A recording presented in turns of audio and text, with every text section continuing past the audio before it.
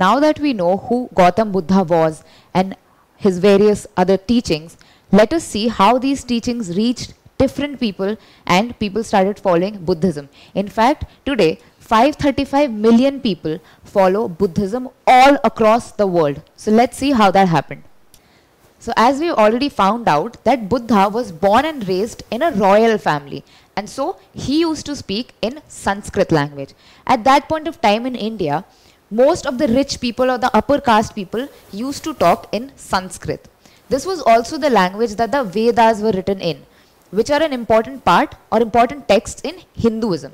So all the important texts in Hinduism were written in Sanskrit, which the rich people were able to read and understand, and so they were considered closer to God. Whereas the common people of that time used to speak in another language, which was Pali. And so these people felt left out and felt far away from their God. So now what happened is that when Buddha came, he started preaching all of his different teachings and theories in the language of the common people, that was Pali.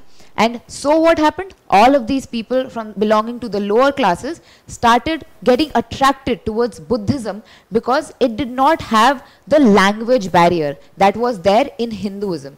And so this is how Buddhism spread to the common people. And so it is important to note that later on all the Buddhist texts were written in Pali. After the death of Buddha, what happened is that the monks or the Buddhist followers started preaching about different theories and teachings of the Buddha orally. And so for 500 years, all of his teachings were passed down from one generation to the next orally. Afterwards, 500 years later, what happened is that important texts were written down. These were the Tripitakas, which mean 3 baskets.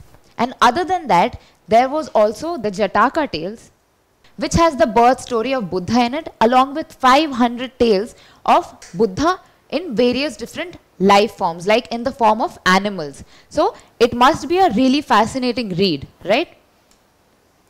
Now let us go on a virtual tour and understand how Buddhism spread all across the globe. Well, it all started with the birth of Buddha in Nepal. Then 80 years later, he died in Kushinagar in India.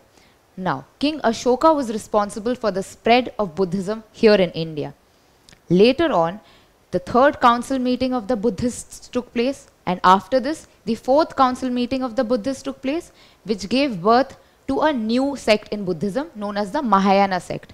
Now we can see how Buddhism has now reached China, and through different silk routes, it is now reaching different part of Central Asia. Soon we also see how it has reached Afghanistan.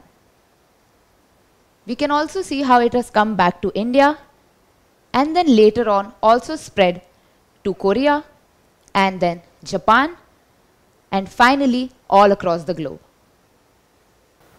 So as we already saw that King Ashoka of the Mauryan dynasty was responsible for flourishing Buddhism in India. But how did he do that? Well, firstly, he was the first king to embrace Buddhism here in India. In fact, he even built stupas and pillars like the one which you can see here to prove his devotion. Take a look at this picture here. This is the Sanchi stupa, which is there in Madhya Pradesh, which was built by Ashoka himself. Other than that, several monasteries were also made. Monasteries are places where monks would stay. Later on, these monasteries turned into universities where Buddhist art, literature and philosophy, Buddhist scriptures were taught. One of these is Nalanda, which you can even see in the image, and the other one is Taxila. Apart from these two, there was another important educational center which was set up at Gaya, which is in Bihar, right?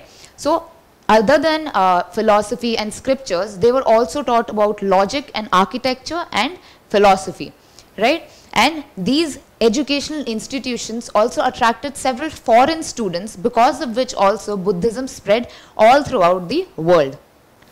Finally, at the age of 80, Buddha left the world while he was surrounded by many of his students and pupils who were further responsible for the spread of Buddhism. I will be with you forever.